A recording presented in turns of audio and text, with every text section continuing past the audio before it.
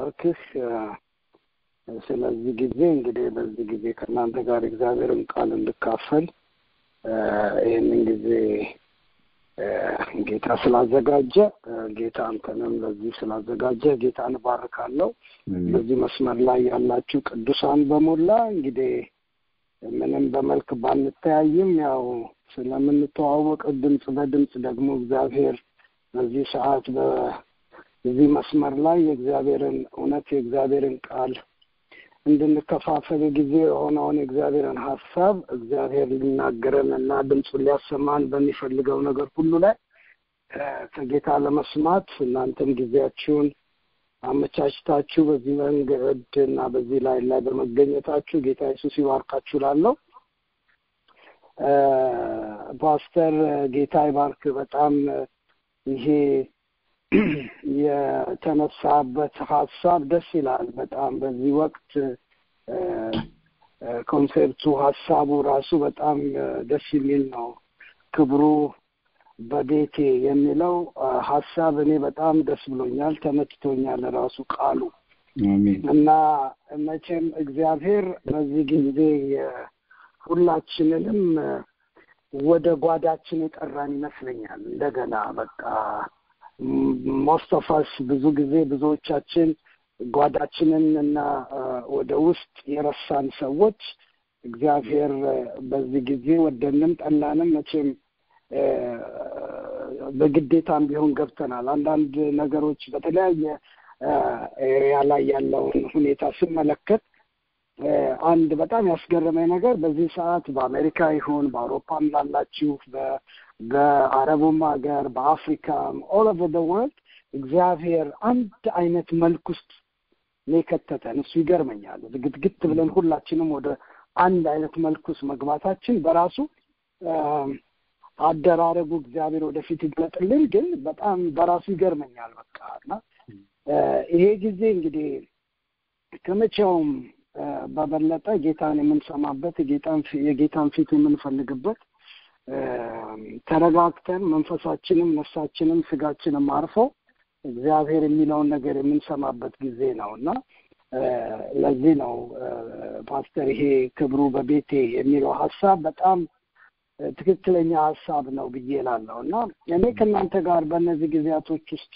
የምንካፈለው ቃል ይህንን ሰሞን በዚህ መዘጋት ውስጥ በዚህ ወቅት በነበርንበት ጊዜያቶች ውስጥ በልቤ በጣም ከብዶ የተቀመጠ አንድ ሐሳብ አለና እሱን ነው አንዳንድ ወገኖችም እንደዚሁ እንዳካፍል ሲጠይቁኝ ይህንን ሐሳብ በውስጤ መለወጥ ስላልቻልኩኝ እሱ ነው አብረን እንድናይ የምፈልገውና እንድናይበት የምፈልግበት ሐሳብ ምንድነው? በቃ ዘመንን ስለማዋጀትና በሐዋርያት ሕይወት ውስጥ በመጨረሻው ሰዓት በጌታ ሞትና ትንሣኤ ዙሪያ የተከናወነውን ነገር አብረን እንድናይ ፈልጋለሁ። ስንጀምር ዘመንን በመዋጀት እንድንጀምር ፈልጋለሁ። ስንጨርስ ደግሞ በትንሣኤው ሬስቶሬሽን እንድንጨርሰው ፈልጋለሁና ከዚህ አንጻር አብረን አንድ ነገር እንድናይ እፈልጋለሁ። መጽሐፍ ቅዱስ የያዛችሁ ሰዎች ከኔ ጋር ዮሐንስ ወንጌል ምዕራፍ 20 ላይ ከቁጥር 19 ጀምሮ ያለውን ቃል አብረን እንድናየው መጀመሪያ እፈልጋለሁ። ይሄ የመግቢያ ቃል አድርጌ ያነበውና ግን ሲጨርስ በዚህ ሐሳብ ነው መጨረሻው። ለመግቢያ ያክል ይሄን ቃል ሁላችን እንድናነበው እፈልጋለሁ። ምዕራፍ 20 እኔ አዲሱ መደበኛ ትርጉም ነው የማነበው። ቁጥር 19 ላይ በዚያን ዕለት በሳምንቱ መጀመሪያ ቀን በምሽቱ ደቀ መዛሙርት አይሁድን በመፍራት በሮች ቆልፈው ተሰብስበው ሳለ ኢየሱስ መጣና በመካከላቸው ቆመ። ሰላም ለእናንተ ይሁን አላቸው። ይህንን ብሎ እጆቹንና ጎኑን አሳያቸው። ደቀ መዛሙርቱም ጌታን ባዩት ጊዜ እጅግ ደስ አላቸው። ኢየሱስም እንደገና ሰላም ለእናንተ ይሁን፣ አብ እንደላከኝ እኔም እናንተን ልካችኋለሁ አላቸው። ይህንም ካለ በኋላ እፍ አለባቸውና እንዲህ አላቸው፣ መንፈስ ቅዱስን ተቀበሉ። እግዚአብሔር ይባረክ። እስቲ ባለንበት ስፍራ አንገቶቻችንን ዝቅ አድርገን አጭር ጸሎት እንድንጸልይ ጠይቃቸዋለሁ። ጌታ ሆይ ይባርካለን፣ እናመሰግናለን። ምሕረትና ቸርነትህ ብዙ የሆነ አምላክ በጸጋህ ባለጸጋ የሆንክ አምላክ ጌታ እግዚአብሔር ሆይ በዚህ ሰዓት ደግሞ በቃልህ ዙሪያ እንደገና ስለሰበሰብከን ራስህ ልትገልጥልን ልታሳየን በቤታችን በጓዳችን ውስጥ ክብርህ በሙላት እግዚአብሔር አምላክና መድኃኒቴ ሆይ ሳንሸፈን ሳይሸፈንብን በክላሪቲ ግልጥ ባለ መንገድ ያንተን ክብርና ሙላት እያየን ወደፊት የምንገሰግስበትና ፈቃድህንና ሐሳብህን በሕይወታችን የምንፈጽምበትን ያንን ኃይል ያንን ጸጋ ያንን ክብር የህልውናህን ሙላት የምንካፈልበት ሰዓት እንዲሆንልን በኢየሱስ ክርስቶስ ስም እንጸልያለን። ክብሩን ሁሉ ላንተ ሰጠን በጌታ በኢየሱስ ክርስቶስ ስም አሜን። ጌታ እየተባረከ ይሁን። ወደ እግዚአብሔር ቃል አሁን ወደ ተነሳውበት ሐሳብ ስወስዳችሁ ይሄንን ክፍል እዚሁ ጋር እንያዘውና በኋላ መለስበታለሁ።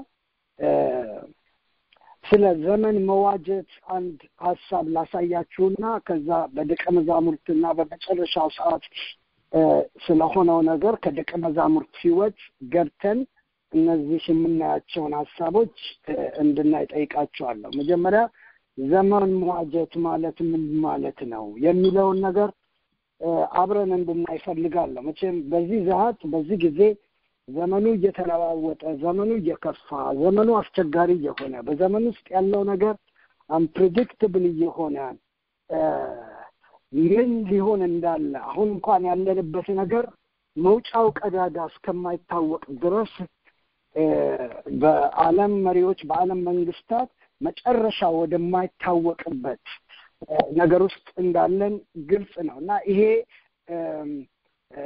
ሳይን ምልክት አርገን እንኳን ብንወስደው ከዚህ በኋላ ስላሉት በዘመን ውስጥ ስለሚገለጡት ነገሮች ምን አይነት ዕውቀት ነው ያለን ምን አይነት መረዳት ነው ያለን ምን አይነት እግዚአብሔር ሐሳብ ከኛ ጋር አለ የሚለውን ነገር ትንሽ ደቂቃ እንድናይ ፈልጋለሁ እና መጽሐፍ ቅዱስ በዛው ዮሐንስ ወንጌል ላይ ነው እንድትቆዩልኝ ከዛ እኔ አንዳንድ ነገሮች አብረን እንድናይ ፈልጋለሁ። ግን ከዚህ ሐሳብ ስነሳ ሁላችሁ የምታውቁት ብዙ ጊዜ ብዙዎቻችንም ስናስተምርበት ስንሰብክበት ይኖር ነው በኤፌሶን 5 ላይ ያለ አንድ ቃል አለ ቁጥር 15 እንግዲህ ጥበብ እንደሌላቸው ሳይሆን እንደ ጥበበኞች እንጂ እንዴት እንደምትኖሩ ተጠንቀቁ ይላል። ተጠንቀቁ የሚለው ዋርኒንግ ነው ማስጠንቀቂያ ነው የሚሰጠን። ከዛ የሚቀጥለው ቃል ቀኖቹ ክፉዎች ናቸውና ዘመኑን በሚገባ ዋጁ ይላል። ይሄ መደበኛ ትርጉም በሚገባ የሚል ቃል ጨምሯል። በሚገባ ዋጁ ብሎ አሁንም እንደ ዋርኒንግ ይሰጠናል። ከዛ ቀጥሎ ቁጥር 17 ላይ የሚቀጥለው ቃል ምንድነው? ስለዚህ ይላል ሞኞች አትሁኑ ይለንና የጌታ ፈቃድ ምን እንደሆነ አስተውሉ እንጂ ይላል። እዚች ጋር ቆም አድርጌ አንድ ነገር ቶሎ ብዬ ልበላችሁ። ትንሽ በእኔ መረዳት ወደ የሚቀጥለው ሐሳብ ስንገባ እናንተ ዘመን መዋጀት በብዙ አይነት መልክ ልታስተምሩበት ልተረጉሙት ትችላላችሁ። በእኔ መረዳት 4 ነገሮች ፈጠን ብዬ ላሳያችሁና ወደ ተነሳበት ወደ ደቀ መዛሙርት ሕይወት እንገባለን። እሱ ሞር ኢለስትሬት ያደርግልናል ብዬ ስለማስብ ዘመን መዋጀት አሁን ባነበብኩት በኤፌሶን 5:15 ጀምሮ ላይ ያለው ቃል ላይ አንድ የዘመኑን የመዋጀት ኪ የሆነ ቃል ከማስጠንቀቂያው ጋር ኪ የሆነ ቃል የሰጠን የእግዚአብሔር ቃል ምንድነው? የእግዚአብሔር ፈቃድ ምን እንደሆነ ፈትናችሁ እወቁ እንጂ የሚል ቃል አለ። በዘመን ውስጥ የእግዚአብሔርን ፈቃድ በወቅት ውስጥ የእግዚአብሔርን ፈቃድ ፈትናችሁ እወቁ ይላልና 4 ነገሮች ፈጠን ብዬ ልንገራችሁ። አንደኛ ዘመን መዋጀት ማለት ምንድነው ብለን ስንል መጀመሪያ ዘመን መዋጀት ማለት የእግዚአብሔርን ፈቃድ ማወቅ ማለት በዚህ ኮንቴክስት ሐሳብ። ስለዚህ የመጀመሪያው የእግዚአብሔር ፈቃድ በህይወቴ ውስጥ ምንድነው? የእግዚአብሔር ፈቃድ በቤቴ በትዳሬ በቤተሰቤ ባለውበት ዘመን በአገልግሎቴ የእግዚአብሔር ፈቃድ ምንድነው? ዘመን መዋጀት ማለት ፈቃዱን ማወቅ ነው። ፈቃዱን ማወቅ in every aspect እንድናየው ስለምፈልግ ነው ይሄን ማነሳላችሁ ያለውና ምንድነው የእግዚአብሔር ፈቃድ ስለሚሆነው ነገር የእግዚአብሔር ፈቃድ ምን አይነት ዴፊኒሽን ይሰጠናል? ምንም ነገር ምንም ነገር ከግለሰብ ህይወት ጀምሮ እስከ ዓለም ፍጻሜ ድረስ የነገሮቻችን ዴፊኒሽን የእግዚአብሔር ፈቃድ ነው። የእግዚአብሔር ቃል ነው። የእግዚአብሔር ፈቃድ ነው ነገሮችን ዲፋይን ሊያደርግልን የሚችለው። ሶሻል ሚዲያ አይደለም፣ የኒውስ ስትሪሞች አይደሉም፣ ወይ መንግስታትና ነገስታት አይደሉም። የነገሮቻችን ሁሉ ዴፊኒሽን ሊሰጠን የሚችል የእግዚአብሔር ፈቃድ ነው።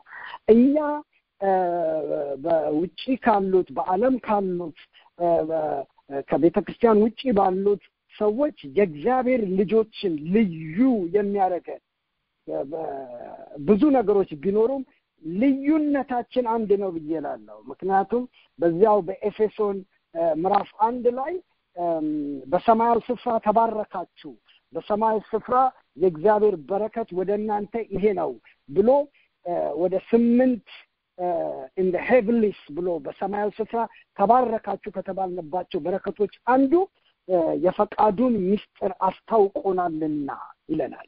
ስለዚህ ከነዚህ በሰማያዊ ስፍራ ከተባረክንባቸው በክርስቶስ ከመጡልን በረከቶች አንዱ ከኛ ማንነት ሳይሆን ከኛ ትጋት ሳይሆን ከኛ ሩጫ ሳይሆን ከኛ ምንነት ሳይሆን ነገር ግን just only by Christ በክርስቶስ ብቻ በተሰራው ስራ በተደረገው በክርስቶስ በፈጸመው የእግዚአብሔር ሐሳብ ለኛ ከተሰጡን አንዱ በረከቶች የፈቃዱ ምስጢር ማወቅ ነው። ስለዚህ እኛ ከውጪ ካሉ ሰዎች የምንለየው የፈቃዱ ምስጢር በእኛ ህይወት ውስጥ አለ፣ በእኛ እጅ አለ፣ በእኛ ኑሮ አለ፣ በእኛ ማንነት ውስጥ አለ። ስለዚህ የመጀመሪያው ዘመን መዋጀት ማለት ፈቃዱን ማወቅ ነው። ብዙ ሰዎች በዘመናት ውስጥ ያለ ኮንፊውዥን፣ ያለ ፍርስትሬሽን፣ ያለ ዲስአፖይንትመንት የሚኖሩ ሰዎች የፈቃዱ ምስጢር በህይወታቸው ውስጥ ያለ ሰዎች ናቸው።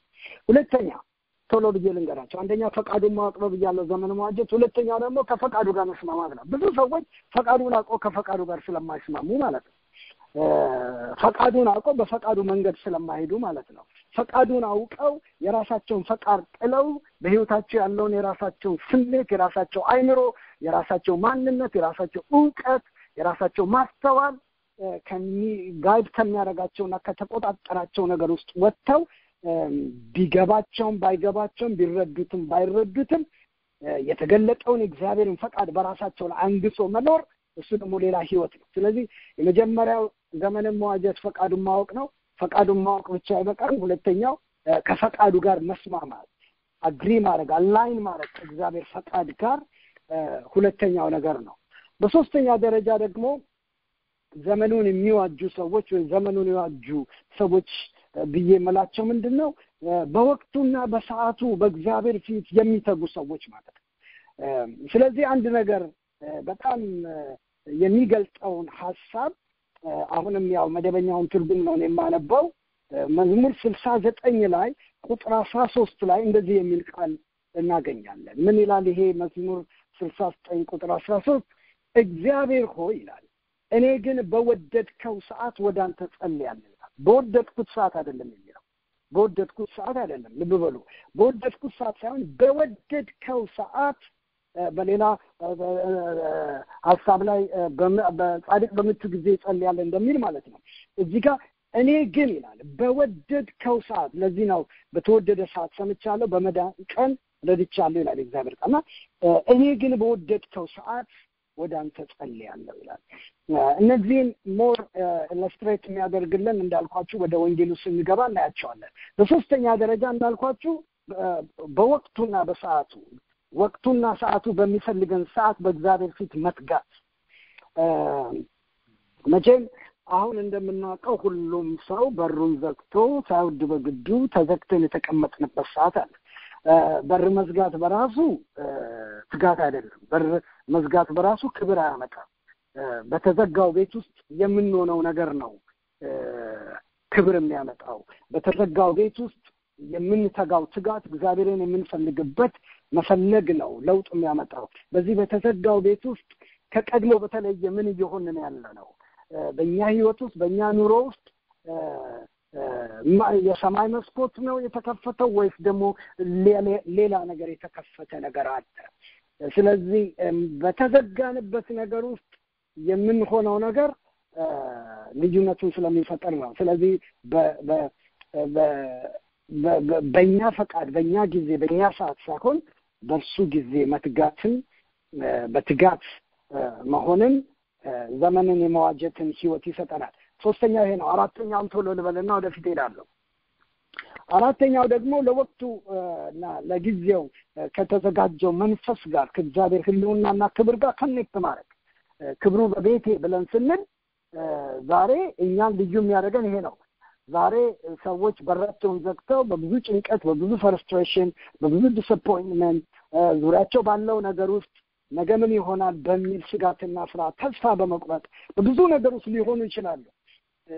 እኛ ዛሬ ፓስተር ጌታ ባርኮ ይህንን ሐሳብ ሲናገረው በራችንን ዘግተን ላለን ሰዎች በዚህ እንኳን አሁን በዚህ ላይ ላለን ሰዎች እንኳን እየሰማን ያለነው ድምፅ ክብሩ በቤቴ እያለ ነው። እግዚአብሔር ይባረክ።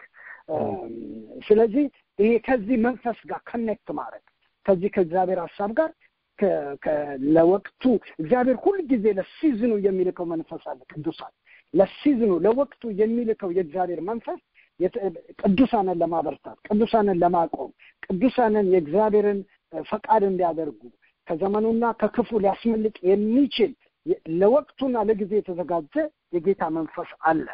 ከዛ መንፈስ ጋር ኮኔክት ማድረግ ነው። እነዚህ ነገሮች አንዴ ሊበላቸውና ወደ ዋናው ሐሳብ ልምጣ። ዘመን መዋጀት ማለት ፈቃዱን ማወቅ ነው። ዘመን መዋጀት ማለት ከራሳችን ፈቃድና ስሜት ወጥተን ከፈቃዱ ጋር መስማማት ነው። ዘመን መዋጀት ማለት በእርሱ ወቅትና ጊዜ በእግዚአብሔር ፊት መትጋት ማለት ነው። ዘመን መዋጀት ማለት ከተዘጋጀው ከእግዚአብሔር ክብርና መንፈስ ጋር ኮኔክት ማድረግ ነው። እነዚህን አራት ሐሳቦች እናያዝና ወደ ወንጌሉ ወደ ተነሳንበት ልመልሳቸው።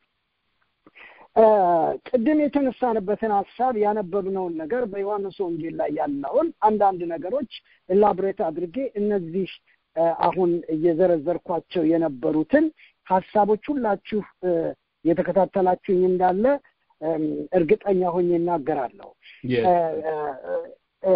ጌታ ይባረክ። አንድ ነገር ልበል። ይኸውላችሁ አሁን ያነበብነው ይሄ የዮሐንስ ወንጌል ወደ ኋላ መለስ ብዬ አንድ ነገር ላሳያችሁ። ምንድነው ያነበብነው? ደቀ መዛሙርት አይሁድን በመፍራት በሮች ተቆልፈው ተሰብስበው ሳለ ይለናል።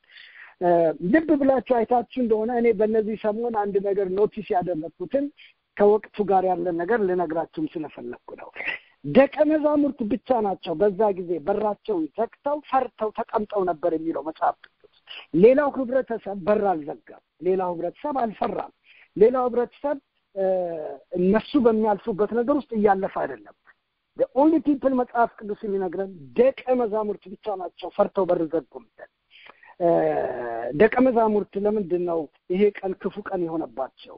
ይሄ ክፉ ቀን በራቸውን ያዘጋቸው በፍርሃት እንዲቀመጡ? እንግዲህ መቼም በኋላ አንዳንዱን ነገር ገባ ብለን እናየዋለን። ዝም ብሎ በር መዝጋት ብቻ ሳይሆን በታላቅ ተስፋ መቁረጥ ውስጥ እንዳሉ፣ በታላቅ ዲስአፖይንትመንት ውስጥ እንዳሉ፣ በታላቅ ፍርስትሬሽን ውስጥ እንዳሉ ምንም ጥያቄ የሌለው ነገር ነው። ክፍሉ አውዱ በሞላ እሱን ስለሚናገር ማለት ነው። ዛሬ ግን ለእናንተ እንደ ጥያቄ መጀመሪያ ላነሳ የምፈልገው ነገር የለም። ምንድነው ዋይ ደቀ መዛሙርት ብቻ በራቸውን ዘጉ? ዋይ ደቀ መዛሙርት ብቻ በዛ ምድር ላይ ከሚኖሩ ሰዎች ፈርተው በራቸውን እንዲዘጉ አደረገ? ምን እያልክ ነው ብላችሁ ብትሉኝ፣ ደቀ መዛሙርት በምሳሌ ሊጀምርና ወደ ኋላ መለሳለሁ። ሴቶቹ ከኢየሱስ ክርስቶስ ጋር የነበሩት ሴቶች ኢየሱስ ክርስቶስ ወደ መቃብር በሚሄድበት ወደ መስቀል በሚሄድበት ጊዜ ተከትለው እስከ መስቀሉ ድረስ አብረው እንደሄዱ መጽሐፍ ቅዱስ ይናገራል። ደቀ መዛሙርት ግን በዛ አልነበሩም ከዮሐንስ በስተቀር ይለናል። ሴቶቹ ኢየሱስ ክርስቶስ የተቀበረበትን ወይም የሚቀበርበትን ቦታ ለማየት ተከትለው ሄዱ ይላል። ደቀ መዛሙርት ግን በዛ አልነበሩም። ሲሰቀል አላዩትም፣ ሲቀበር አላዩትም፣ ኤክሰፕት ዮሐንስ በስተቀር ብያቸዋለሁ። በሶስተኛው ደረጃ ኢየሱስ ክርስቶስ ከተቀበረም በኋላ በማለዳ ሽቶ ገዝታ ወደ መቃብር ስፍራ ሄደች። እንደውም በማርቆስ ላይ እንደገና ማቴዎስ ላይ በሌላው ወንጌል ላይ የሚነግረን ደግሞ ሶስቱ ሴቶች ሽቶ ገዝተው ወደ መቃብር ስፍራ ሄዱ ይለናል። እነዚህ ሴቶች ናቸው መስቀሉም ጋር ነበሩ፣ መቃብሩ ጋር ነበሩ፣ ትንሣኤውም ጋር የነበሩት እነሱ ናቸው። ደቀ መዛሙርት ግን አልነበሩም፣ በራቸውን ዘግተው ተቀምጠው ነበር ይላል።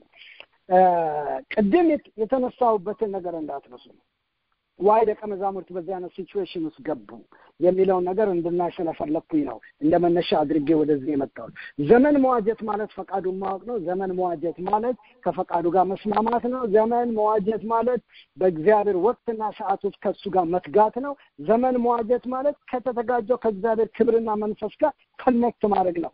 ይህን እንዳትረሱ ደጋግሜ የምናገርበት ከዚህ ታሪክ ጋር የተያዘ ነገር ስላለ ነው። ደቀ መዛሙርት እዚህ ችግር ውስጥ ከመግባታቸው በፊት ከማንም ሰው ይልቅ ኢየሱስ ክርስቶስ ስለዚህ ወቅት፣ ስለዚህ ጊዜ፣ ስለዚህ ሰዓት ለማንም ያልተናገረውን ነገር ለእነሱ ነው የነገረው። ሁላችን እንደምናውቀው እነዚህ ሰዎች ስለ ወቅቱ የእግዚአብሔር ፈቃድ፣ ስለሚመጣው ክፉ ቀን የእግዚአብሔር ፈቃድ አስቀድሞ የተነገራቸው ሰዎች ናቸው። ከፈቃዱ ጋር የነበራቸውን ተዛምዶነት አብረን እንድናይ እፈልጋለሁ። ፈቃዱ ወደ እነሱ እንዴት እንደመጣ እንድታዩት እፈልጋለሁ። ኢየሱስ ክርስቶስ ብዙዎችን ሰብስቦ በሚያስተምርበት ጊዜ ስብከቱንና ትምህርቱን ከጨረሰ በኋላ ደቀ መዛሙርቱን ግን ለብቻ ወስዶ ስለሚመጣው ወቅትና ዘመን ለብቻ ይነግራቸው ነበር። ዛሬ ስላሉበት በራቸውን ስላዘጋቸው በፍርሃት፣ በተስፋ መቁረጥ፣ በግራ መጋባት፣ በፍርስትሬሽን፣ በዲስአፖይንትመንት በራቸውን ስላዘጋቸው ወቅትና ጊዜ ከማንም በፊት አንዳንድ ጊዜ ቆመ ብዬ ሳስብ ይህን ክፍል ለምንድን ነው ጌታ ለሌሎቹ አልነገራቸው ብዬ ሳስብ አይመለከታቸውም። የሚመለከታቸው ደቀ መዛሙርቶችን ስለነበረ ደቀ መዛሙርቶች ነበሩ በዚህ ሁኔታ ውስጥ ከሱ ጋር ያልፉ የነበረው። ስለዚህ ነው ጌታ አስቀድሞ የፈቃዱን ምስጢር ለነሱ የገለጠላቸው። ልብ በሉና እዩ። በዮሐንስ ወንጌል ወደ ኋላ ተመልሰን ስናይ ምዕራፍ 16 ቁጥር 32 ላይ ምን ይለናል? እነሆ ሁላችሁም በየፊናችሁ የምትበተኑበት ጊዜ ይመጣል፣ ያም ጊዜ አሁን ነው። እኔም ብቻዬን ትተውኛላችሁ፣ ይሁን እንጂ አባቴ ከኔ ጋር ስለሆነ ብቻዬን አይደለሁም። ልብ በሉ። አሁን ወደ ኋላ ተመልሰን ስንመለከት የፈቃዱን ምስጢር ይገልጽላቸው ነው። አባቱን ፈቃድ እሱ ህይወት ሊፈጸም ያለው አደሴም ታን ከፊታቸው ስለሚመጣው ክፉ ቀን የፈቃዱን ምስጢር በእንዲህ አይነት መልክ ይነግራቸው ስለመበተናቸው ይናገራል። ሁላችሁ ትበታተናላችሁ። ቅዱሳን ደቀ መዛሙርት አገልግሎታቸው፣ ህይወታቸው፣ ሩጫቸው፣ ጌታን መከተላቸው ኤቭሪቲንግ የነበራቸው ነገር 3 ዓመት ተኩል ከኢየሱስ ጋር ኢንቨስት ያደረጉት ነገር ከጌተሰማኔ አላለፈ። ጌተሰማኔ ላይ ነው የተበታተኑት። መስቀሉ ጋር እንኳን አልደረሱም። ትንሣኤ ጋር እንኳን አልደረሱም። ጌተሰማኔ ላይ ነው ኤቭሪቲንግ ኢዝ ኦቨር። መጽሐፍ ቅዱስ ሲናገር በኋላ እናየዋለን። ግን ኢቨን ኢየሱስ ክርስቶስ ከተነሳ በኋላ በትንሣኤው ክብር ካዩት በኋላ እንኳን ምን ያህል ተስፋ እንደቆረጡ የሚያሳየን አሳ ለማጥመድ ሄዱ ነው የሚለው ወደ ኋላው ነገራቸው። that much disappointed ነበሩ እነዚህ ሰዎች። ስለዚህ ምን እያልኳችሁ ነው? የፈቃዱን ምስጢር ቀድሞ ይገለጠላቸው ነበር። ከግል ህይወታችን ጀምሮ ይሄን እንድናየው ፈልጋለሁ። በጣም ብዙ ጊዜ እግዚአብሔር በተለያየ መንገድ በህይወታችን ላይ ስለሚገልጣቸው የፈቃዱ ዕውቀትና ምስጢር እንድናስተውል ፈልጋለሁ። መጽሐፍ ቅዱስ አስተውሉ ስለሚለን፣ ተጠንቀቁ ስለሚለን፣ ከዘመኑና ከፈቃዱ ጋር በተያያዘ መንገድ የእግዚአብሔር ቃል ሁለት ነገር የነገረን ተጠንቀቁና አስተውሉ ነው። ጥንቃቄ ይጠብቃል፣ ማስተዋል ይጋርዳል ይላል እግዚአብሔር ቃል። ስለዚህ ምን ይላል? መለስ ብዬ አንድ ነገር ላሳያችሁ።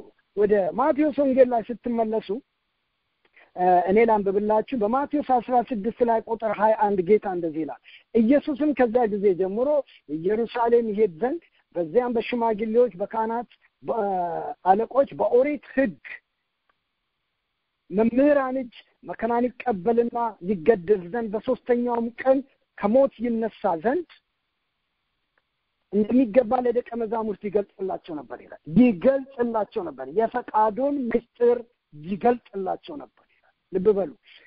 በሁለተኛው ደረጃ የምናየው አሁን እነዚህ ሰዎች ፈቃዱ እየተገለጠላቸው፣ የፈቃዱ ምስጢር እየተገለጠላቸው ከስሜታቸው መውጣት፣ ከራሳቸው ፈቃድ መውጣት ወይም ኤክስፔክቴሽናቸው ውስጥ መውጣት አቃታቸው። ምንድነው የነሱ ኤክስፔክቴሽን? ኢየሱስ ክርስቶስን እኮ የተከተሉት እነሱ ያከብረናል ብለው ነው። ኢየሱስ ክርስቶስን እኮ የተከተሉት እነሱ ያነክሰናል ብለው ነው። ለዚህ ነው ጴጥሮስ አንድ ቦታ ላይ እኛ ሁሉን ትተን ተከተልን ምንድነው ትርፋችን ብሎ ሲለው ጌታ ምን ብሎታል? በሰማይ የዘላለም ሕይወት በምድር 100 እጥፍ ብሎታል። እንደ ሰው he was expecting 100 የሆነ 100 እጥፍ የሆነ በረከት አገኛለሁ ብሎ ኤክስፔክት ያደርጋል። ምንም ጥያቄ የለውም። ይሄ ከጌታ አፍ የወጣ ቃል ነው። ግን አንድ ነገር እንድናይ የምፈልገው ነገር አለ። ልብ በሉ። ስለዚህ ይሄ ሰውዬ ጴጥሮስን በራሱ ስንመለከት በዚህ ስሜት ውስጥ ድባብ ውስጥ ያለ ሰው ስለሆነ ቁጥር 22 ላይ ምን ይለናል? ጴጥሮስ ኢየሱስን ወደ ጎን ሳብ አድርጎ ጌታው እንዲህ ያለው ነገር ፈጽሞ አይድረስብህ እያለ ይገስጸው ነበር ይላል። በጣም የሚገርም ነገር ነው። ኢማጂን አድርጉ፣ ኢየሱስን ጴጥሮስ ወደ ጎን ወስዶ ሲገስጸው። ገሳጩ ጴጥሮስ ነው፣ ተገሳጩ ኢየሱስ ነው። ጌታም ዞር ብሎ አንተ ሰይጣን ከዚህ ሰው ራቅ ይልና የሚቀጥለው ቃል ምን ይላል? የሰውን እንጂ የእግዚአብሔርን ሐሳብ ወይም በእግዚአብሔር ነገር ወይም የእግዚአብሔር የሆነውን ሐሳብ አታውቅምና ይላል። ልብ በሉ። አሁን እዚህ ጋር የተፈጠረው ጦርነት ምንድን ነው ብላችሁ ብትሉኝ በሰው ፈቃድና በእግዚአብሔር ፈቃድ፣ በሰው ሐሳብና በእግዚአብሔር ሐሳብ ውስጥ ያለ ጦርነት ነው። ጴጥሮስ በአእምሮና በስሜቱ በማንነት ውስጥ ዴቨሎፕ አድርጎ ኖሮ ከርሞ የኤክስፔክት ያደረጋቸው የነበሩት የእሱ ሐሳብና ፈቃድ የተለየ የእግዚአብሔር ፈቃድ በሱ ህይወት መጣ። ለዚህ ነው ሊቀበለው ያልቻለው። ኦል ዘ ዌይ እስከ መጨረሻ ጴጥሮስ አልተቀበለውም የኢየሱስን ሞት፣ የኢየሱስን መከራ። ይህንን እናያለን። ይሄ የሚያሳየን ምንድን ነው? ከፈቃዱ ጋር ቀደም ብያቸዋለሁ። የፈቃዱ እውቀት ሲገለጥ መጀመሪያ ፈቃዱ እውቀት ሲገለጥ፣ በሁለተኛ ደረጃ ደግሞ ከፈቃዱ እውቀት ጋር መስማማትን እግዚአብሔር ይስጠን። ይህንን ለሁላችሁ እላለሁ።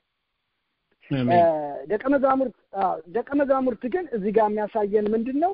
የፈቃዱ እውቀት በተገለጠ ጊዜ እነ ጴጥሮስ እንግዲህ ጴጥሮስ ሌሎችንም ወክሎ ቢናገር ብዬብል ዙሪያ ገቡን በዛ መልክ ብናይ በጴጥሮስ ተነስተን ከፈቃዱ ጋር ለመስማማት የተዘጋጀ ማንነት እንዳልነበራቸው እናያለን። በዚህ ክፍል ላይ እነዚህን አይነት ሀሳቦች በተደጋጋሚ ጌታ ሲጠይቃቸው ሲነግራቸው ታያላችሁ። ምዕራፍ እዛው ማቴዎስ 17:22 ላይም የሰው ልጅ አሳልፈው ሰዎች ይሰጡታል፣ ይገድሉታል፣ እሱም በሶስተኛው ቀን ይነሳል።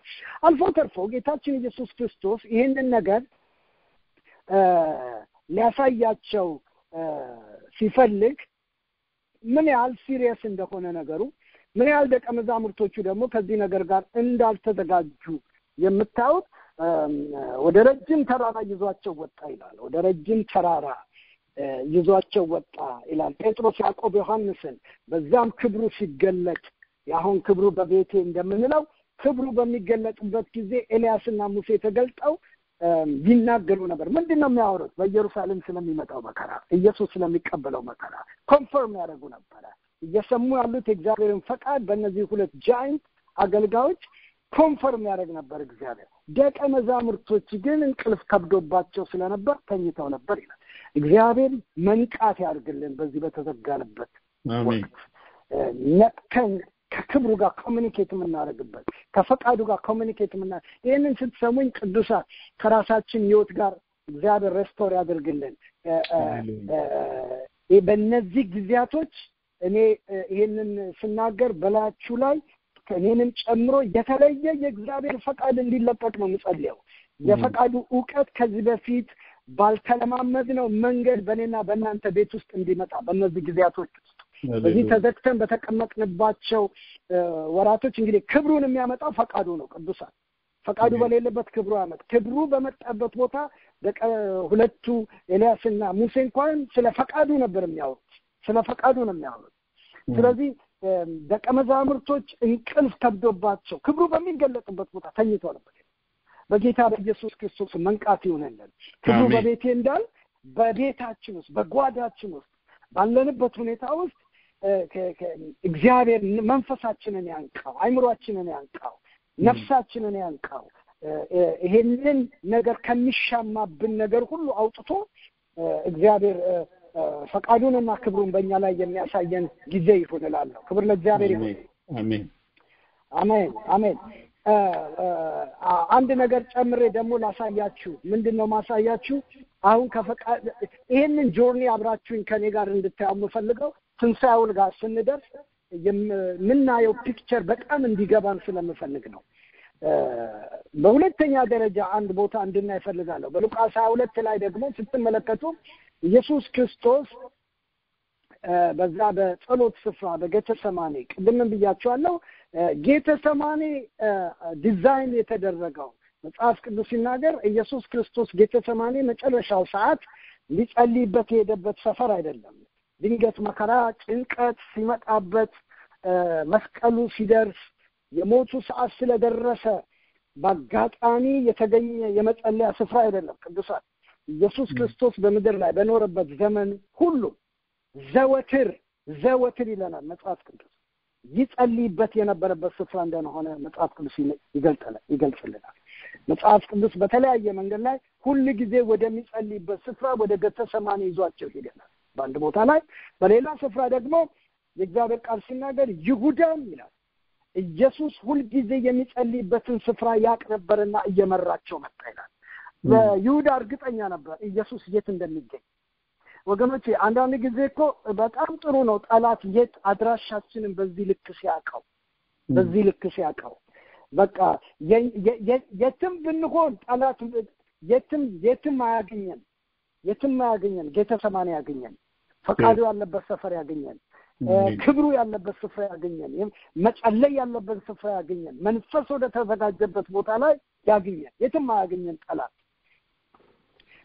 ይሁዳ እየመራ ሲመጣ ኢየሱስን ያገኘው ከደቀ መዛሙርቱ ጋር ኢየሱስን ያገኘው መትጋት በሚገባው ስፍራ መሆን በሚገባው ስፍራ መጸለይ በሚገባው ስፍራ ላይ ሆኖ ነው ያገኘው ወገኖች ይሁዳና ከይሁዳ ጋር የመጡት ሰዎች ኢየሱስ ክርስቶስን ከመድረክ አላወረዱትም ጌታ እንደሱ ብላቸዋል ሁሉ ጊዜ ከናንተ ጋር በምኩራብ ሳገለግል ነበር ለምን እዛ መጣችሁ አልያዛችሁኝም አላቸው ኢየሱስ አሁን ለስብከት አይደለም እየተዘጋጀ ያለው ኢየሱስ አሁን እየተዘጋጀ ያለው ለመስቀሉ ነው ክብር ለእግዚአብሔር ይሁን ስለዚህ ሌላችሁ የምፈልገው አንድ ነገር አለ በዚህ በሉቃስ ላይ ደግሞ ምን ያሳየናል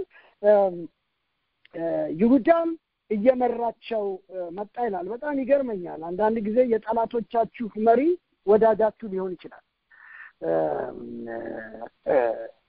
በዚህ ስፍራ ላይ ኢየሱስ ወዳጄ ያለው ይሁዳ እየመራቸው መጣ ይላልና ቁጥር 49 ላይ ምን ይላል በኢየሱስ ዙሪያ ይላል ይሁዳ መጥቶ ኢየሱስን በሳመው ጊዜና ሰዎቹም ኢየሱስን ለመያዝ በተነሱ ጊዜ በኢየሱስ ዙሪያ የነበሩ ሰዎች ሁኔታውን ተመልክተው ይላል ማናቸው በኢየሱስ ዙሪያ የነበሩት ማናቸው ከደቀ መዝሙር ውጪ ማን አለ ሌላ ሰው ሊኖር አይችልም በኢየሱስ ዙሪያ የሚለን ደቀ መዛሙርቱ በኢየሱስ ዙሪያ የነበሩ ሰዎች ሁኔታን ተመልክተው ይላል ወገኖቼ በኢየሱስ ዙሪያ የምንኖርኛ ሁኔታ አይገዛንም ሁኔታ ያስተዳድረንም ሁኔታ አይመራንም ሁኔታን ተመልክተን በስጋ እንገለጥም እነዚህ ሰዎች በኢየሱስ ዙሪያ የነበሩ ሰዎች ይላል ሁኔታውን ተመልክተው ጌታ ሆይ ብለው ሰይፋቸውን መዘዙ ይለናል እግዚአብሔር ሰይፋቸውን መዘዙ ቁጥር 51 ላይ ኢየሱስ ግን ጴጥሮስን ተው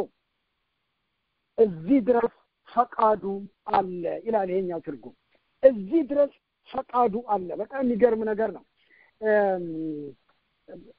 በጣም አንድ የገባኝ እውነት አለ ቅዱሳን ምንድነው ብትልኝ የእግዚአብሔርን ፈቃድ ወይም የጌታን ፈቃድ የማያውቁ ሰዎች ሁኔታ ነው የሚገዛቸው ሁኔታ ነው የሚቆጣጠራቸው ከሁኔታ በላይ መኖር አይችሉም ሁኔታን ገዝተው ሁኔታን ኦቨርካም አድርገው መኖር አይችሉም በፈቃዱ የሚኖሩ ሰዎች ለፈቃዱ የተገዙ ግን ሁሉ ይገዛላቸዋል ክብር ለእግዚአብሔር ይሁን ለፈቃዱ የተገዙ ሰዎች ናቸው ሁሉም መግዛት የሚችሉት ስለዚህ ነው ጌታ ምን ይላል እዚህ ጋር ፈቃዱ እስከዚህ ድረስ ነው አለው ይላል አንዳንድ ጊዜ የእግዚአብሔር ፈቃድ እስከምን ድረስ እንዲወስደን ነው እስከምን ድረስ ነው ለፈቃዱ ለመሄድ የተዘጋጀ ነው እስከምን ጥግ ድረስ ነው ፈቃዱ እንዲወስደን ራሳችንን የሰጠንበት ጉዳይ ደቀ መዛሙርት ግን እዚህ ጋር ቢግስት ቻሌንጅ ያልኳችሁ አንዱ ይሄ ነው ወደሚቀጥለው ነገር ፈጠን ብዬ ላሳያችሁና አንድ ወደ ዋናው ሐሳቤ ልምጣ ወደ ማጠቃለያ ምንድነው የምታዩት አሁን ያሳያችሁ ላሳያችሁ የምሞክረው ያለው ነገር ምንድነው ቅድም በተነሳሁት በአራቱ ሐሳብ ላይ ነው ፈቃዱን ማወቅ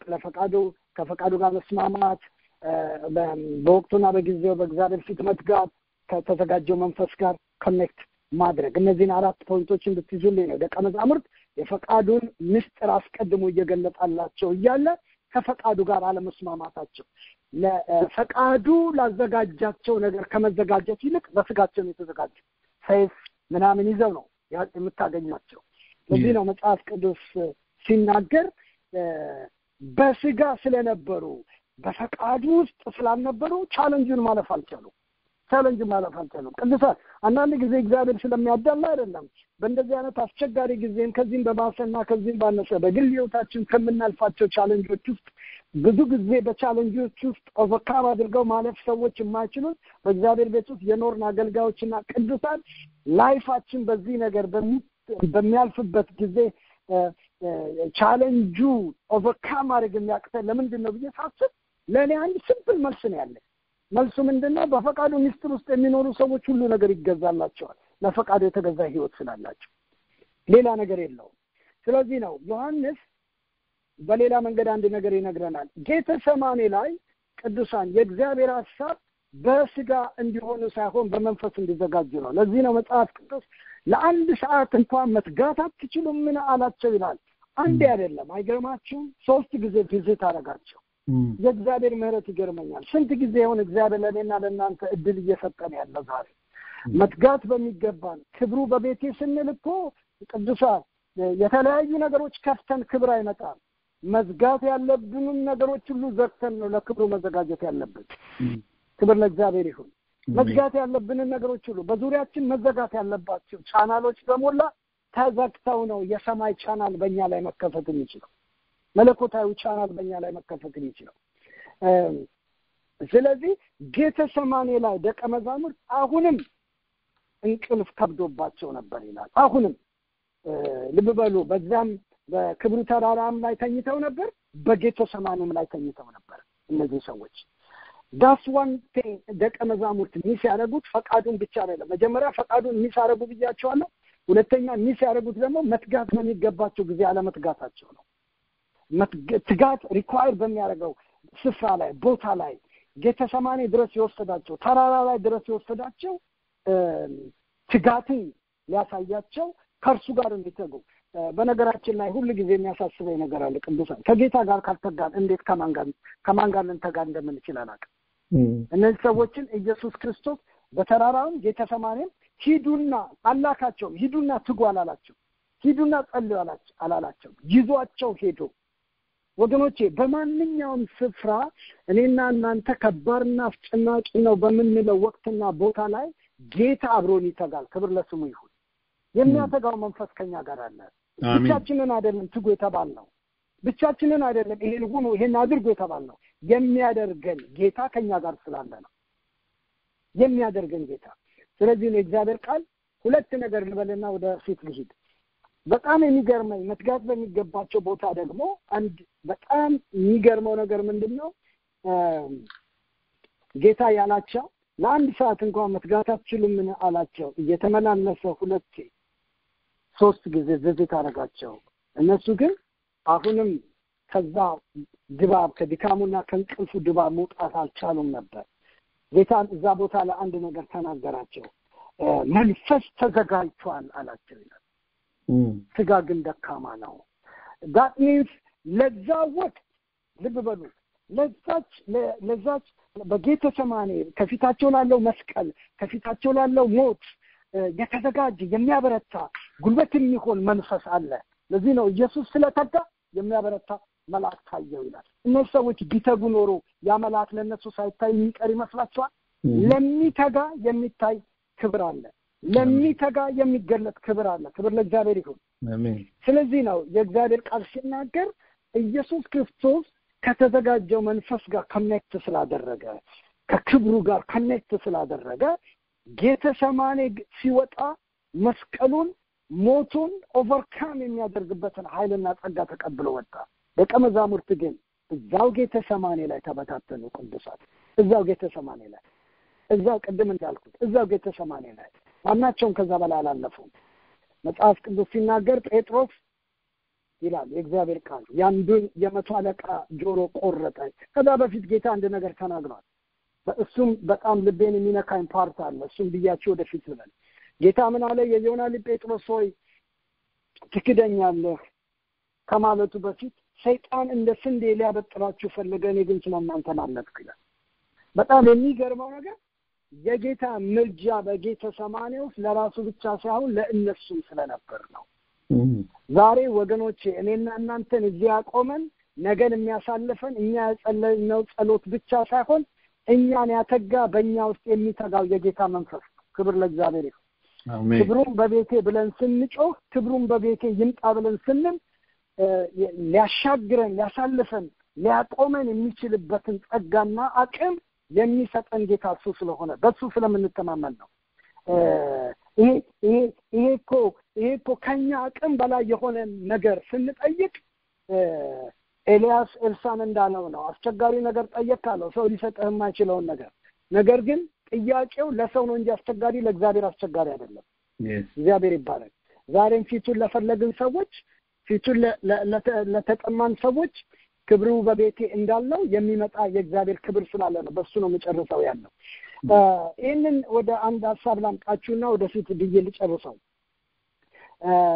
ጴጥሮስ ግን ሰይፉን መዞ የተዘጋጀው ክብር እያለ የተዘጋጀው መንፈስ እያለ በስጋ ነው የነበረው። ስለዚህም ነው የአንዱን 100 አለቃ ጆሮ ቆረጠ ይለናል። ቅዱሳን በአንድ በኩል በጣም የሚገርመ ነገር ጴጥሮስ ጌታ ትክደኛለህ ሲለው ነው እኔ እስከ ወህኒ ቤት እስከ እስራት ድረስ እስከ ሞት ድረስ እከተልሃለሁ ይል ነበረ። በጣም ለራሴ አንድ የሰጠኝ ትርጉም አለ። ጌታ ካረዳን መንፈሳዊ ነገር በፉከራ የሚኖር ኑሮ አይደለም፣ በእግዚአብሔር ጸጋ እንጂ። ክብሩ ብለን የምንጮኸው እኮ የሚያቆመው እሱ እንጂ እኛ ያልነው ነገር እኛ ወራነው ነገር አይደለም ያሻግረን። እሱ በእኛ ላይ የተናገረው ቃል ነው የሚያሻግረን። ክብር ለእግዚአብሔር። አሜን። ስለዚህ ነው በዚህ ቃል ወደ ማጠቃለያ ሐሳብ ላምጣችሁ። እንግዲህ ይህንን እንድናይ የፈለኩት ምንድነው? ደቀ መዛሙርት የፈቃዱ ዕውቀት ደጋግሞ ጌታ እንዴት እንደገለጠላቸው የፈቃዱን ዕውቀት እንዴት ሚስ እንዳደረጉት የእግዚአብሔር ቃል አሳይቶናል። በሁለተኛ ደረጃ መትጋት በሚገባቸው ስፍራ አለመትጋታቸው፣ በስጋ መገለጣቸው እንደውም እግዚአብሔር ምሕረት ስላደረገ ነው። ቅዱሳን በጣም ከሚገርመኝ ጴጥሮስ በብዙ ጊዜ ምኮት የምናደርገው ነገር አለ። በገረድ ፊት ካደ የሚለውን ነገር ነው ብዙ ጊዜ እኔም ሌሎችም አገልጋዮች ስንለው የኖር ነው። በገረድ ፊት ካደ የሚለውን ነገር ነው ብዙ ጊዜ የምንለው። ግን በጣም የባሰም አለ። የሚገርማችሁ እንደውም የመጨረሻው ጴጥሮስን በሶስተኛ ደረጃ ያስካደው ሰው ማን ነው ብላችሁ መጽሐፍ ቅዱስ ላይ ብታጠኑ ዮሐንስ 18 ላይ ታገኙታላችሁ። ቁጥር 26 አካባቢ ያ ሰው ጆሮውን የቆረጠው ይላል። የሊቀ ካህናቱ አገልጋዮች አንዱ ጴጥሮስ ጆሮውን የቆረጠው ሰው ዘመድ በአትክልቱ ስፍራ አንተን ከሱ ጋር አላየውህም ብሎ ጴጥሮስን አለ ይላል። በጣም የሚገርም ነገር ነው። መጨረሻ ላይ ጴጥሮስን ያስካደው ሰውዬ በዛ የአትክልቱ የጸሎት ስፍራ ላይ ጆሮውን የቆረጠው የማልኮስ ዘመድ ነው ይለናል መጽሐፍ። በጣም ነው የሚገርመው ቅዱሳን። እግዚአብሔር በዛ ስፍራ ላይ ጴጥሮስ በጸሎት ተግቶ ቢሆን በጸጋው ተሸፍኖ በክብሩና በመንፈሱ ተሸፍኖ ኦቨርካም አድርጎት ቢሆን ኖሮ ይሄንን ተግዳሮት ማለፍ ይችል ነበር። ይሄን ተግዳሮት የሚዘል ጸጋ ይሰጠው ነበር ጌታ። ለምን በሉኝ፣ ትክደኛለህ ብሎ ጌታ ሲለው ጴጥሮስ ከራሱ ፈቃድና ስሜት ወጥቶ ሞቱን ስላልተቀበለ፣ ይሄንን መንገድ ፈቃዱን ስላልተቀበለ ከስሜቱ ወጥቶ መከራከሩን ትቶ ጌታ ሆይ አንተ ታውቃለህ እንዳልክድ ምን ላድርግ፣ ከዚህ ነገር ውስጥ በምን ልጠበቅ ብሎ መጠየቅ ሲችል በራሱ ስሜት ስለተዋጠ ነው ክርክር ውስጥ የገባው። ለዚህ ነው ጌታ ከትንሣኤ በኋላ ትወደኛለህን ብሎ ሲጠይቀው አንተ ታውቃለህ አለ። ትክደኛለህን አንተ ታውቃለህ ቢል ኖሮ ትወደኛለህን ያለምንም ጥርጥርና ፍርሃት በድፍረት የሚናገረው ቃል ይኖረው ነበር። ስለዚህ ነው ደቀ መዛሙርት ቻሌንጃቸው በእነዚህ ቅድም ባነሳቸው 4 ነገሮች ውስጥ እንዴት እንዳለፉ እንድናይ ነው የሚያነሳው። የፈቃዱ ዕውቀት ወደ እነሱ ሲመጣ ወይም ወደኛ ሲመጣ ከፈቃዱ ዕውቀት ማግኘት፣ ከፈቃዱ ጋር መስማማት፣ በወቅቱና በሰዓቱ መትጋት፣ ከመንፈሱ ጋር ኮኔክት ማድረግ በሚል ነግሬያቸዋለሁ። የመጨረሻ ሐሳቤን ሳጠቃልል ቅድም ወደ አነበብኩት ልምጣና ልጨርስ። በዚህ መልክ ደቀ መዛሙርት አሁን ይሄን ሐሳብ ትከታተሉኛላችሁ በመስማት ላይ ያላችሁ ሰዎች በዚህ መልክ ያሉት መጨረሻው በጣም ድንቅና ውብ የሆነ መጨረሻ አለው። እሱ ነው ደስ የሚለኝ ፓርት። እግዚአብሔር መሐሪ አምላክ ስለሆነ በመጨረሻ ላይ የትንሣኤውን ክብር፣ የትንሣኤው ምሕረት፣ የትንሣኤው በጎነት፣ የትንሣኤው ኃይል፣ የትንሣኤው ሞገስ ምንድነው ብዬ ስል መጨረሻ ላይ ቅድም ያነሳሁላችሁን ወደ መጀመሪያው ልመለስ። ደቀ መዛሙርት ፈርተው በር ዘግተው ነበር ይላል። ፈቃዱን ይስላደርጉ የነበረው ከፈቃዱ ጋር ከኔክት አድርገው ስላልነበረ በጸሎት ስጋቱ ስላልነበሩ በጌተሰማኒ መንፈሱ ጋር ከኔክት አድርገው ስላልነበረ አሁን ግን በሩን ዘግተው ተበታትነዋል። መከራ የበታተናቸው መስቀሉ ጋር የተበታተኑትን ደቀ መዛሙርት ለኔ ትንሣኤ ምንድነው ብላችሁ ብትሉኝ ትንሣኤ ኢየሱስ ክርስቶስ በትንሣኤው ጠዋት መከራ የበታተነውን ተስፋ መቁረጥ የበታተነውን ደቀ መዝሙር ነው ሲሰበስብ ቢዚ የነበረው። ክብር ለእግዚአብሔር ይሁን። ዛሬ ምነግራችኋለሁ ቅዱሳን፣ መቼም ይህ ጊዜ ለአንዳንዶች ብዙ ተስፋ መቁረጥ፣ ግራ መጋባት፣ ዲስአፖይንትመንት፣ ፍረስትሬሽን፣ ብዙ ፔን፣ ብዙ ስሜቶች ውስጥ የገባንባቸው ግራ የተጋባንባቸው ብዙ ነገር ሊኖር ይችላል። ነገር ግን መልእክቴን ሲጨርስ እንዲህ ብዬ ነው የምጨርስላችሁ። በጣም ድንቅ የሆነ የትንሣኤ ክብር ከፊታችን አለ። አሜን። በጣም ድንቅ የሆነ ክብሩ በቤቴ ስንል ከዚህ የበለጠ ክብር የለም። የክብሩ ትልቅነት የትንሣኤው ክብር ነው። ክብር ለእግዚአብሔር ይሁን። አሜን። ስለዚህ አንድ ነገር ነግራችኋለሁ። ይሄንን በአይምሮአችን እስካሁን ያልኩትን ነገር በአይምሮአችሁ ይዘን ወደ ማጠቃለያ ስንመጣ በትንሣኤ ጠዋት ምን ሆነ፣ በትንሣኤ ጠዋት ምን ተደረገ ቢባል በደቀ መዛሙርት መካከል በትንሣኤ ጠዋት ትልቁ ወሬ የሚወራው ትልቁ ቢግ ዲል ሆኖ በሁሉም ዘንድ እንደ አዋጅ እንደ አዲስ ነገር የሚወራው ጌታን አየነው፣ ጌታን አየሁት ነው። ጌታን አየሁት ነበር ትልቁ ወሬ። ልብ በሉ፣ አብረውት እንዳልኖሩ፣ አብረውት እንዳልወጡ፣ እንዳልገቡ ከትንሣኤ በኋላ ግን ትልቁ ወሬ ጌታን አየሁት። ስለዚህ ነው ዮሐንስ 20 ላይ ክፍሉን ሲጀምር ማርያምም ተነስታ ኢየሱስ ወደ መቃብሩ ስፍራ ሄደች፣ ባጣችሁም ጊዜ ወደ ደቀ መዛሙርቶቹ መጣች፣ ደቀ መዛሙርቶቹን ይዛ ሄደች። መጡ፣ አዩ፣ አልነበረም፣ ተመልሰው ሄዱ። ማርያም ግን በዛው ስፍራ ቆማ ክብሩን ፈለገች፣ መገኘቱን ፈለገች። የአትክልት ጠባቂ መስሏት ለራሴ ወስደው ከሆነ ለራሴ ፈልገዋለሁ እያለች ኢየሱስን እንደገና እንደ አዲስ ተጠማች። በዛም ስፍራ ጌታ ለሷ ተገለጠ ይላል።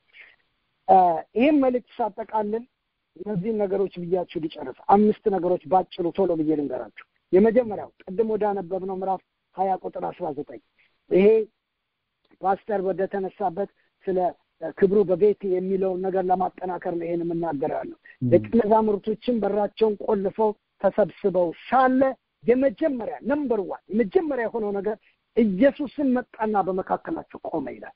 እነዚህን 5 ነገሮች ፕሮፌቲክሊ በትንቢት መልክ ነው በላያችሁ ላይ ተናግረው የሚጨርሰው። አሜን። ዛሬ በተለያየ መንገድ ተስፋ ቆርጠን የተበታተነ ሐሳብ ውስጥ ያለን ሰዎች፣ ኮንፊውዥን ውስጥ ያላችሁ ሰዎች listen to me። ተስፋ በመቁረጥ ውስጥ ያላችሁ፣ በፍርስትሬሽን ውስጥ ያላችሁ፣ ምን ይሆን በሚል ሁኔታ ውስጥ በተለያየ ሁኔታ ውስጥ እኔ ልገልጸው ከምችለው ቃል ውጪ ሰፋ ባለ ነገር ውስጥ ያላችሁ ሰዎች ብትኖሩኝ ዛሬ የሚያስፈልገን የዚህ ኮንፈረንስ ሐሳብ የዚህ መገናኘታችን ዓላማ ዛሬ ከዚህ በኋላ በእነዚህ 5 ነገሮች ላይ ፕሮፌቲክሊ በእናንተ ላይ መጸለይ የምፈልገው የመጀመሪያው ነገር በተዘጋው ቤት ውስጥ ደቀ መዛሙርቶችን ያገኛቸው ቪዚቴሽን ነው። የጌታ መገኘት ህልውና ነው ቪዚት ያደረጋቸው፣ መገኘቱ ነው ቪዚት ያደረጋቸው። ስለዚህ ይህንን መልእክት ከመጨረሴ በፊት በእናንተ ላይ የምናገረው በጌታ በኢየሱስ ክርስቶስ ስም ባላችሁበት በተዘጋው ቤት ውስጥ የሚመጣ የእግዚአብሔር ቪዚቴሽን አለ፣ የሚመጣ ህልውና አለ፣ የሚመጣ ክብር አለ። ክብሩ በቤቴ እንዳለው የሚመጣ ክብር አለ። ሃሌሉያ! የሚመጣ ክብር አለ። መጥቶም በመካከላቸው ቆመ። እኔ ይህንን ስል በመንፈሴ ስለምሞላ ነው የምናገረው። በማንኛውም በዛ ባላችሁበት ሁኔታ ውስጥ የሚገባ ክብር አለ፣ የሚመጣ ክብር አለ።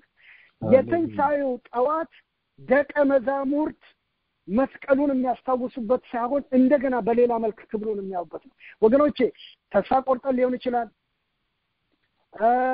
በፍርስትሬሽን ውስጥ ልንሆን እንችላለን በተለያየ ሁኔታ ውስጥ ልንሆን እንችላለን ከዚህ በኋላ የምናገረውን ግን እንደ አዲስ ስሙኝ ከዚህ በኋላ ግን የሚሆነው ቪዚቴሽን ነው ከዚህ በኋላ ግን የሚሆነው ጌታን ባልጠበቃችሁት ባላያችሁት ክብር ወደኔና ወደናንተ ውስጥ ይመጣል እዳዝም ማተር ምን ውስጥ ምንሆን ልብ በሉ ምን ውስጥ ምንሆን በዚህ ቤት ውስጥ ጴጥሮስ አለ መንገድ ላይ የካደው ሰው በዚህ ቤት ውስጥ ዮሐንስ አለ መስቀሉ ድረስ በታማኝነት ሄደው በዚህ ቤት ውስጥ ቶማስ አለ ወደፊት እናየዋለን ሁለተኛው ሳምንት ላይ ለቶማስም ተገልጿል በጣም የሚገርመኝ አንዱ ተጣራጣሪ ነው አንደኛው ክደዋል አንደኛው በታማኝነት በምንም አይነት ሁኔታ ውስጥ ላሉት ለሁሉም ግን እግዚአብሔር ልጅ ኢየሱስ ከምህረቱ የተነሳ በመታየት ነው ፈውስ ያመጣው በመገለጥ ነው ፈውስ ያመጣው በህልውናው ነው ፈውስ ያመጣው ስለዚህ ወገኖቼ ማንኛውም ያለንበት ሁኔታ ጌታን አይዘውም ጌታን አይወስነውም አምኜ በውስጤ ከሚሰማኝ መንፈስ የተነሳ እኔ በምን ውስጥ እንዳላችሁ አላይን ከዚህ በኋላ ፕሮፌቲክሊ ነው የምናገረው ብያለሁ በመንፈሴ የማየውን ነገር ነው የምነግራችኋለሁ የተለየ ቪዚቴሽን በህይወታችሁ የሚመጣ ሰዎች አላችሁ ስሙኝ listen to me በተለየ መንገድ ያላችሁበትን አትሞስፌር የሚለውጥ መጽሐፍ ቅዱስ በዚህ ወቅት ኢየሱስ በትንሣኤው ጠዋት በሶስት መንገድ ማለት በአራት መንገድ እንደተገለጠ ይናገራል አንደኛው ማርያም ናት በመቃብሩ ስፍራ ላይ ካላየው አልነሳም በቃ ዴስፐሬትሊ በፍጹም እሱን የምትጠማ ዛሬ በዚህ ጥማት ውስጥ ያላችሁ ሰዎች ሳታውታታልፉም በዚህ በመዘጋቱ በዚህ በተዘጋ ወቅት ውስጥ ጌታ ብላችሁ የምትጮህ ሰዎች ቪዚቴሽን is coming የእግዚአብሔር ክብር በተለየ መንገድ ወደኔና ወደናንተ እየመጣ ነው በሁለተኛው ደረጃ በፍርሃት ተስፋ በመቁረጥ እሱም በዝርዝር ያሳየዋችሁ ስላለመጣበታለሁ እነዚህ እነ ጴጥሮስ እነ ዮሐንስ በተዘጉት ቤት ውስጥ መጣ ይላል በሶስተኛ ደረጃ ደግሞ ጌታ የመጣው ቶማስ ጋር ነው ቶታሊ የተጠራጠረ ሰው በቃ ይሄ ነገር ከዚህ በኋላ ይሆናል ወይ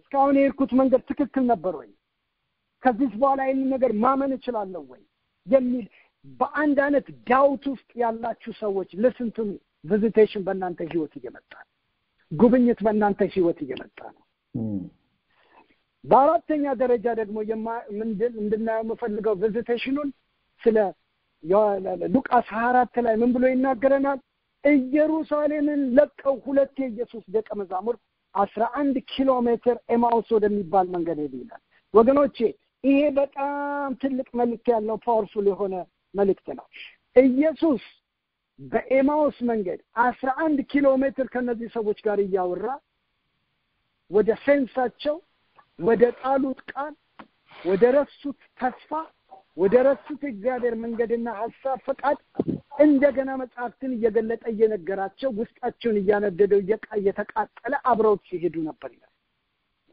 መጽሐፍ ቅዱስ ሲናገር at one time አንድ ቦታ ላይ ሲደርሱ ግን አይናቸው ተገለጠ ይላል እኔ ይሄንን በእምነት ነግራቸዋለሁ this coming visitation በእነዚህ ቀናት ከተዘጋንበት በር ከመከውጣታችን በፊት ያንዳንዶቻችሁ አይን ከዚህ በፊት ተከፍቶ በማያውቀው መንገድ በክብሩ ላይ የሚከፈት አይን አለ ዛሬ አሜን በክብሩ በቃሉ በመንፈሱ ላይ አይኖቻችሁ በሙላት የሚከፈቱላችሁ ሰዎች አላችሁ እነዚህ ሰዎች የኤማውስ ሰዎች ኢየሩሳሌምን ለቀው ሄዱ ማለት ኢየሩሳሌማቸው ትንቢት ተነግሮበታል ኢየሩሳሌማቸው ቃል ተነግሮበታል ኢየሩሳሌማቸው ምንድነው የተነገረው ትንቢት ብትሉኝ በኢየሩሳሌም ቆዩ የእግዚአብሔርን ኃይል እስክትቀበሉ ድረስ እስከ ዓለም ዳርቻ ድረስ ወንጌልን ትሰብካላችሁ ተብሎ የተስፋ ቃል የባላንሳ ቃል የትንቢቱ ቃል በእነሱ ላይ መንፈስ ቅዱስ የሚወርድበት ኢየሩሳሌማቸውን ተስፋ መቁረጥ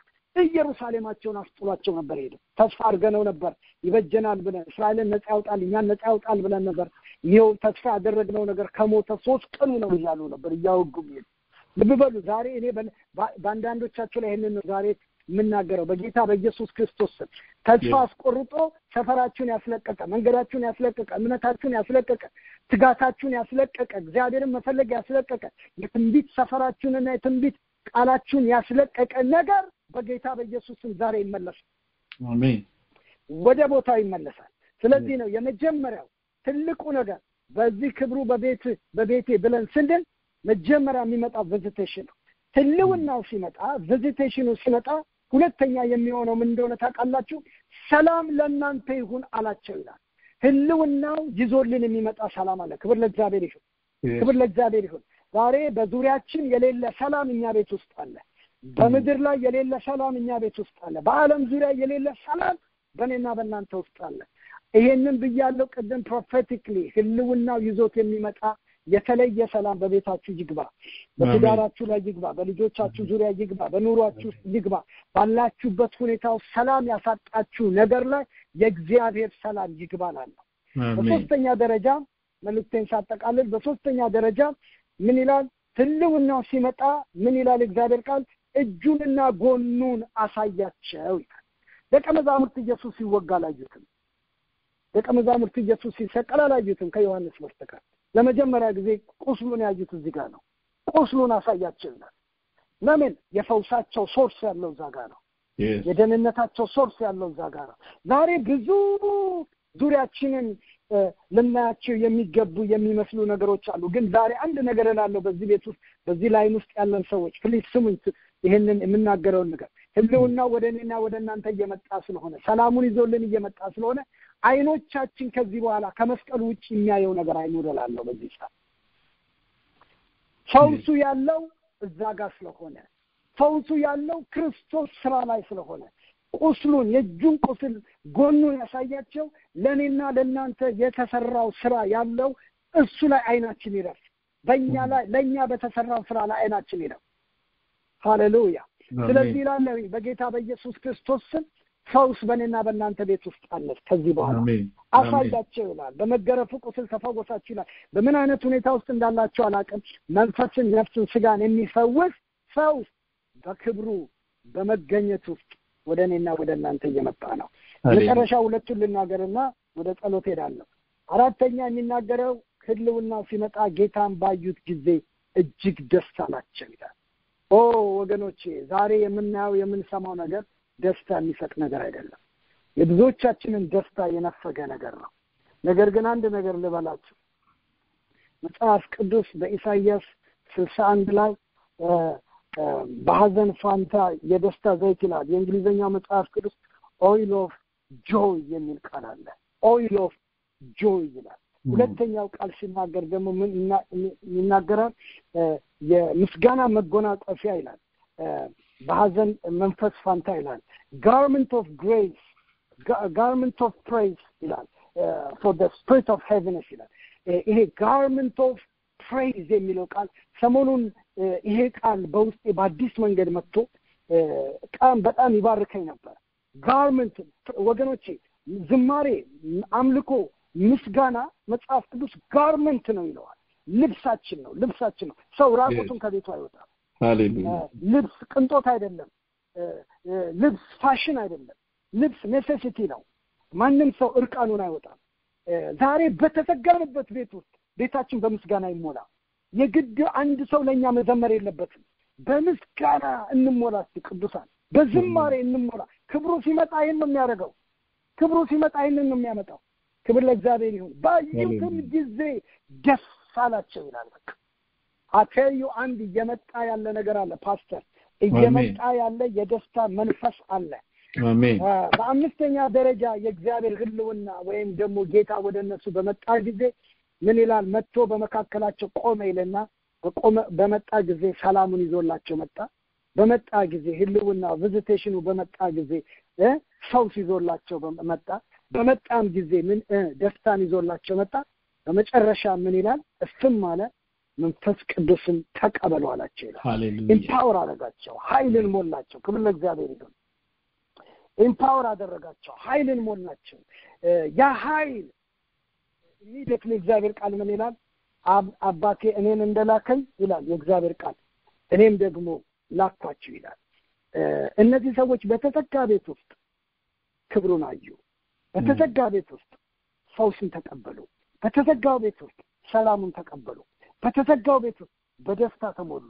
በተዘጋው ቤት ውስጥ ኢምፓወርድ ሆኑ። እግዚአብሔር ይህን ነው ሊያደርግልን የተነሳው በእነዚህ ሰሞን በተዘጋንበት ነገር ውስጥ ወገኖች። ኢምፓወር ሊያደርገን በተለየ ኃይልና መንፈስ ሊሞላን ክብር ለእግዚአብሔር ይሁን በተለየ ኃይልና መንፈስ ሊሞላን ከዛስ የእግዚአብሔር ቃል ሲናገር ልብ በሉ ደቀ መዛሙርት በዚህ በተዘጉበት ቤት ውስጥ ተስፋ ቆርጠው በነበሩበት ቤት ውስጥ ገና እኮ ሐዋርያት ሥራ የሚባል መጽሐፍ ከፊታቸው አለ ክብር ለስሙ ይሁን ገና ባለ 50 ቀን አለ እኮ ገና የክብር መንፈስ በላቸው ላይ ሊወርድ እኮ ከፊት ተዘጋጅቷል እነሱ አሁን በተዘጋ ቤት ውስጥ ናቸው ዛሬ በተዘጋ ሁኔታ ውስጥ ነን ያለነው ገና ባለ 50 ከፊታችን አለ ገና ጴጥሮስ በ3 እና በ5 ሺህ ሕዝብ ፊት ቆሞ አፉን ከፍቶ እንደሰበከ በአንድ ስብከት ያ ሁሉ ሰው ወደ ክርስቶስ መንግስት እንደመጣ ገና ከፊታችን ትልቅ የወንጌል ሥራ አለ ክብር ለእግዚአብሔር ይሁን አሜን ገና ክብሩን ስንል ለዚህ ነው ገና እኮ በሰለሞን ደጅ መመላለሻ ሽባ ሰው ተቀምጦ የነበረውን ሰው በእድሜ ዘመኑ ሁሉ ሲንፋቀቅ የነበረውን ጴጥሮስ በድንቅ እንዳስነሳው ገና ከፊታችን አሕዛብ የሚደነቁበት ተአምራት አለ ይሄን ሁሉ ነገር ይዘው ነው እነዚህ ሰዎች ይሄ ሁሉ ትንቢት ከፊታቸው አለ በራቸውን ዘግተው ቁጭ ብለዋል ዛሬ በተዘጋንበት ቤት ውስጥ ግን ተቀምጠን ሊሆን ይችላል ነገር ግን አከዩ ትንሣኤው በራችንን ከፍቶ ነው የሚያስወጣው ደቀ መዛሙርትን በራስ ከፍቶ ያወጣው መንግስት አይደለም ወገኖቼ እኛ ከዚህ በኋላ ከመንግስት የምንጠብቀው ነገር አይደለም ያለን እኛ የምንጠብቀው ከምድራዊ መንግስታት አይደለም እኛ የምንጠብቀው የትንሣኤው ጌታ በትንሣኤ እንደገና በምድር ላይ በሌላ ክብር በሌላ ጸጋ በሌላ ቃል በሌላ መንፈስ በሌላ ማንነት ይገልጣል ክብር ለስሙ ይሁን ስለዚህ ነው ዘመኑን በዚህ መንፈስ እንዋጀዋለን የጌታ መንፈስ ከኛ ጋር ነው አሁንም አንድ ነገር ልበላችሁና ልጨርስ ደቀ መዛሙርት ሐዋርያት ሥራ ላይ ታሪክን ለወጡ የለወጡት ምንድነው በመጀመሪያው ከኢየሱስ ጋር በነበሩበት ጊዜ ያላስተዋሉትን ነገር በማስተዋል ጀመሩ ምን ይላል ሐዋርያት ሥራ ምዕራፍ 1 ኢየሱስ ከተነጠቀ ወይም ካረገ በኋላ ሐዋርያትም ወደሚኖሩበት ሰገነት ወጡ ይላል ወደሚኖሩበት ያ ስፍራ የጸሎት ስፍራቸው ነው በተዋያ ሰዎችን በጸሎት በፊቱ መትጋት ጀመሩ ተመልከቱ ፈቃዱን እንደገና ወደሚፈጽሙበት ወደ ጸሎት ወደ ትጋታቸው ሲመለሱ ከዛስ ኮኔክት ሲያደርጉ ከክብሩ መንፈስ ጋር ሐዋርያቶች ሐዋርያ ሆኑ ዛሬ በዚህ መንፈስ ነው ይሄንን ብዬላችኋለሁ በማንኛውም ሁኔታ ያላችሁ ሰዎች የትንሣኤው ክብር ከፊታችሁ አለ ዛሬ ይህ መንፈስ ያገኘናል በዚህ መንፈስ ሆነን እንጸልያለን ፓስተር መጸለይ ይችላል